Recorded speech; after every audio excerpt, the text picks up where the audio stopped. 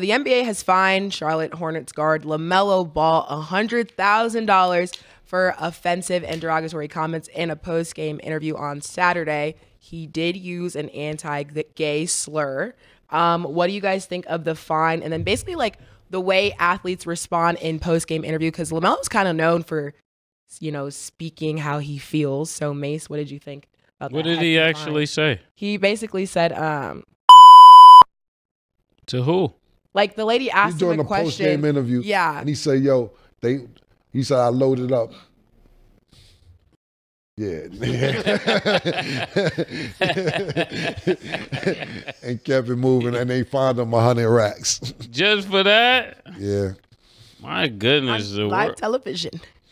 I remember Hubert did that. What's that tall dude from the Indiana Pacers back in the days? Hibbert. Roy Hibbert did that, and they found him. I'm about to find out how much they found him because he did the same situation. Oh, my goodness. I mean, people got to be responsible for their words, but I think if you know these guys are playing, I think it should be taken a little bit lighter, actually. If you know they're playing, it's not like he said it towards anybody living a certain way. He just said, you know, he was joking. I blame myself, man. I blame you too. Yeah, man, I really do, man. I blame the east side of Harlem.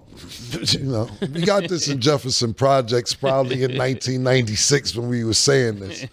And before that, what the fuck? We was in school. God damn, Tommy Flan. We did this a long time ago. And to be honest with you, this is why we started saying pause. Yeah. We used to say what Melo's saying, but we was like, the people are sensitive. You get fined. You get fined, and that's why we don't say it anymore. But what's a nigga named Jello? Tell your brother son, man. He started to do the shit that I do. What a full circle.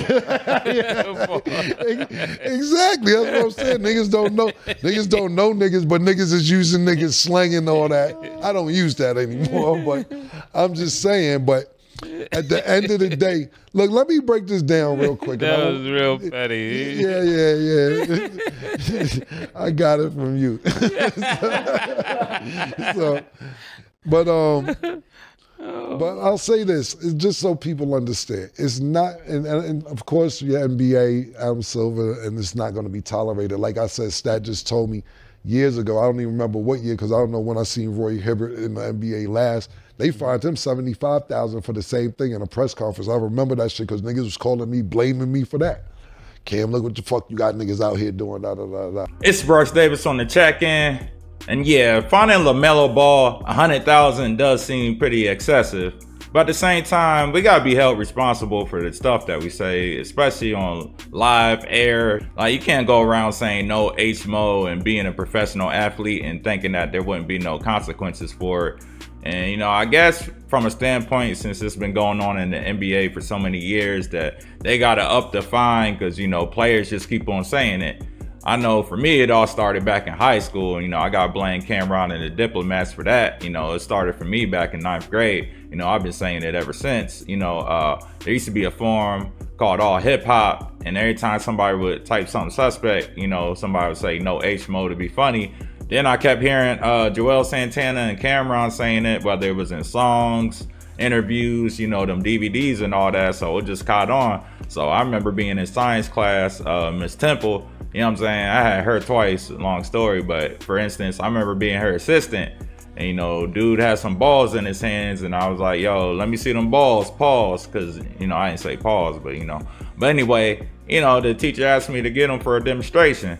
And, you know, normal thinking mind, you'd be like, oh yeah, hey bro, let me see them balls real quick. You know, you wouldn't think nothing of it. But, you know, nowadays in 2024, you know, you never know, you know what I'm saying? So niggas is just trying to play it safe, that's all. But let me know how y'all feel about in the comments, the whole pause thing. Cause I remember Saucy Santana came out and said he wasn't offended by it. But, you know, one man can't speak for a whole community. But let me know Because I admit it is kind of immature, and you know, we probably should stop saying it, just like we need to stop saying the N-word. But you know, we got a long way to go on that one.